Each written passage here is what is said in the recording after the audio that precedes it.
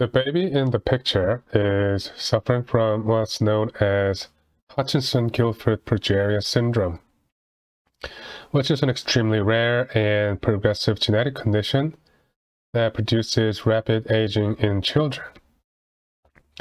The average life expectancy of the children with the syndrome is known to be 13 years old. In individuals with this syndrome, cardiovascular diseases such as heart failure or strokes are most common causes of death in the teenage years. As you can see from the picture, the individuals with the disease display very characteristic facial features, including the eyes. And the most common ocular manifestations are the prominent eyes, loss of eyebrows and eyelashes, and lack of thalamus, which is the inability to close the eyelids completely. Unfortunately, there is no cure for progeria at the moment, but research for treatment is ongoing.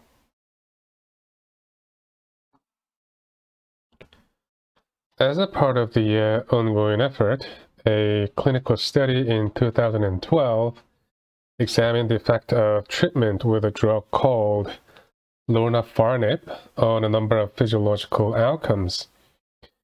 Among those outcomes, the researchers measured what's called the pulse wave velocity of 18 children diagnosed with the syndrome. PWV is often used as a measure of vascular stiffness, which is an important factor in cardiovascular health, and it is known that this outcome measure is abnormally high in children with the syndrome. So the objective of the study was to test the effect of the drug in slowing down the outcome measure called PWV. To that end, 18 children with progeria were recruited, and their PWVs were measured at baseline first. Then they received a daily dose of the drug for 2 years, and their PWVs were measured again. So the million-dollar question here is to see if, on average, their treated PWVs were reduced from the baseline measurement when they are compared. So in this case, the mode of comparison here is the within-subject comparison, because the PWV measurements before and after for each patient are paired measurements, in that those measurements are collected from the same patient and they're compared within the same patient. Therefore, we will use a t-test called paired samples t-test accordingly. Before we see the data, we need to set up a pair of hypotheses as usual. So here the null represents no effect or change in the population mean difference. So the average difference between the PW at baseline and after treatment will be more or less 0, right? So this is how we're going to write it. The population mean of PWV baseline and PWV treated.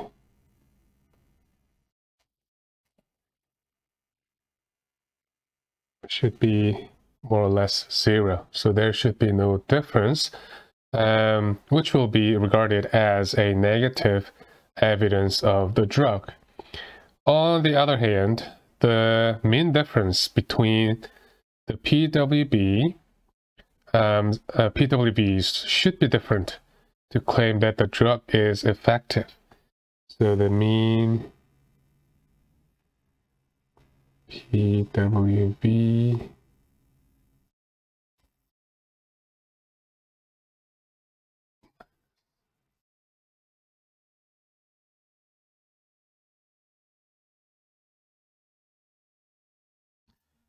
should be different from 0, at least statistically.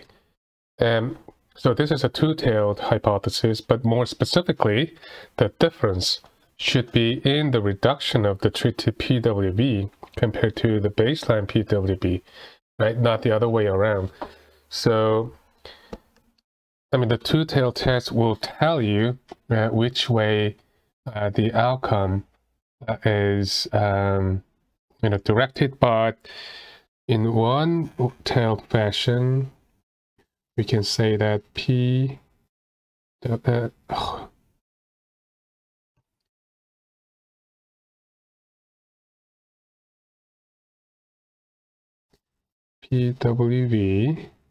baseline minus PWV treated should be what? Should be positive, right? Because it is expected that the PWV at baseline are much faster than they are after they are treated. So these are the two pairs of hypotheses. So the bottom one is one-tailed alternative hypothesis, whereas the top one here is two-tailed alternative hypothesis. So this is the sample of PWV data collected before and after the treatment from the 18 patients. Please note that the unit of the outcome measure PWV is meters per second. Now let's run the descriptive statistics and the pair samples t-test using Jamovi. So this is the data copied from the slide. Unfortunately, you have to actually manually type this data into Jamovi, as there is no Excel file to follow what I'm doing. So if you haven't done so, please stop the video and have the data into Jamovi. So unlike the independent samples t-test, we do not have groups to be distinguished. So what you do in pair samples t-test, you just type all the data, enter all the data from the baseline condition in one column, and enter the data from treated condition in a separate column. Because this baseline and treated data are paired if it is on the same row, right? So you do not have the separate grouping variable, but you only have two different variables. And then the number of rows should match between these two columns, right? Because they are paired. So let's just take a look at how we run this pair sample t-test. By clicking t-test and go to pair samples t-test. Right, so we need descriptives, and we also need descriptive plots, which will be just side-by-side 95% confidence interval. And the mean difference, and we like to have the 95% confidence interval too. And we're going to just leave this a two-tailed hypothesis testing as default. And for pair sample t-test, you need to check the normality of the difference score, the difference between baseline and treated. So you tick this box to check the assumption. So now you can't move baseline first and then treated to make it paired. Or you can click baseline, hold down shift, and then left mouse click to select both and move together. I mean, that's just basically the same, but there are different ways to move paired variables. Right, so let's take a look at the descriptive statistics. So the mean baseline PWV is 12.4, whereas the mean PWV for treated is 8.5. Looks like there's a more variability in baseline compared to treated, but that is not really relevant in this case because we only need to take a look at the difference between these two and the associated standard deviation of that difference, not the individual PWV conditions on average. And we're going to talk about this in more detail later on, but this is not really right representation of 95% confidence interval for pair samples.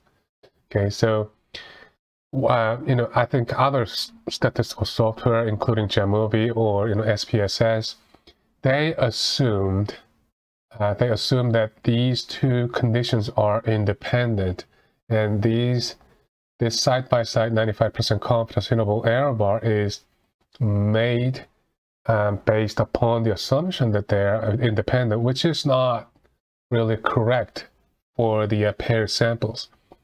So we will talk about this in more detail later on. So it looks like there is some difference between these means. But before we look at the pair sample t-test result, we want to take a look at the normality test result, the Shapiro-Wilk. So baseline minus treated, you have W statistics and the associated p-value, which is 0.16.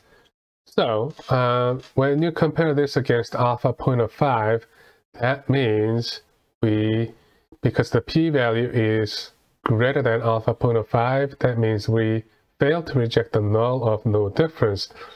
In other words, the difference data set is not statistically different from normal distribution. So more or less normally distributed. So now we can take a look at the pair samples t-test result. So the order of subtraction goes like this: baseline minus treated. So this order of subtraction is very important, right? So depending upon the order of subtraction, we will get either positive statistics or negative statistics. And you want to make sure that the sign actually goes well with the order of subtraction. So we assume that the baseline should be larger than the treated, right? So it is expected that the drug should reduce the treated PWV against baseline. So this is large, this is small. So if you subtract small from large, then you should get positive value, right? If you have negative value, then there's something wrong. So you always have to make sure that if the outcome statistics, that the result is in the right direction always. So it is in the right direction, at least, because we have positive statistics, and mean difference is also positive. It should be. And the degrees of freedom is 17. So for pair sample t-test, the degrees of freedom is n minus 1. So here the n is the number of pairs. In our case, it's 18 pairs. So 18 minus 1 should be 17. And p is quite small. So it's way less than 0.05. That means this mean difference is statistically significant. So this is a mean difference, and the 95% confidence interval around this mean difference is this. The lower boundary is 2.6 and upper boundary is 5.2, and 3.9 should be somewhere in the middle, right? And because both boundaries of 95% confidence interval are positive, we know that this difference is positively significant in terms of statistics, right? So the mean difference is positively great, meaning so that is actually a supporting evidence for the alternative hypothesis, we expected that the drug should reduce the PWV of the patients. So we can say that the drug is effective, at least statistically speaking. I don't know if you remember what I said about the within subject design compared to the between subject design before, but I said that the within subject comparison or the within subject design is supposed to be more sensitive to find the difference because the groups or conditions being compared in within subject design are related. So each individual in each condition, they act as their own control. So in effect, the subject-to-subject variability is supposed to be minimized in theory for pair samples design. In other words, within subject design should reduce the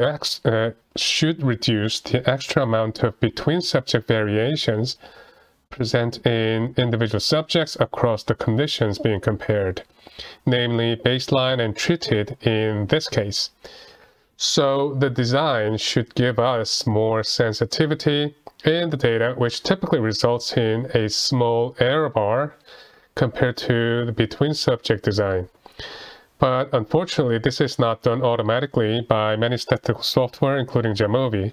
So we need to take this into account by adjusting the extra variability manually, which was first suggested by Loftus and Mason in 1994. So let's see how we can do this in Jamovi. Now we're back to Jamovi, and let's see how we can adjust the size of these 95% confidence interval according to the pair samples. So let's go back to data. And then the first thing you need to do is to create an average column between baseline and treated. So click on C, and then it should be new computed variable. Okay, so it just moved to D. I'll just delete this. And then I'll just name it as average. And it should be the average between these two columns. So baseline plus treated divided by 2 will give you the average column. Now that you have this average column created, you want to have average of the average, which is the grand average, right? So just get the descriptive of the average column. All you need is mean. Remove average to the variables to get the average. It's 10.486, so that is the grand average. Now you go back to data and create another computed variable to subtract the average from the grand average. 486 minus, so this is adjustment. So here the idea is that you would like to actually adjust the amount of variability that is common to both conditions, baseline and treated, because this is paired. So the variability created in this graph is actually overrated, overestimated. So we'd like to actually make the appropriate adjustment. So here you subtract the average column from the grand average. So that's average. You do that, and then these numbers represents the amount of adjustment should be applied to each baseline and treated condition. So let's start with the baseline adjustment. So all you have to do is to adjusted baseline, to move baseline and add the adjustment to make the adjusted baseline PWV, and you do the same for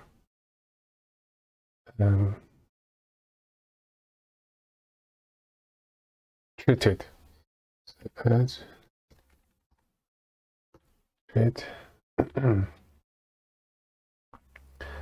so you add the adjustment to the treated columns. Right. So this is it. Now you can replot the side-by-side 95% confidence interval using these two columns. So these columns are created only for the visualization purposes, okay? You are not running the pair samples t-test on these adjusted values. You should use original scores to test the pair samples, to run the pair sample t-test, not on these two columns, okay? You only use these two columns to create new side-by-side 95% confidence interval. Now we go back to analysis, t-test, pair samples, t-test. Now, because we already run the t-test, we don't need that. All we need is just the descriptive plots, right?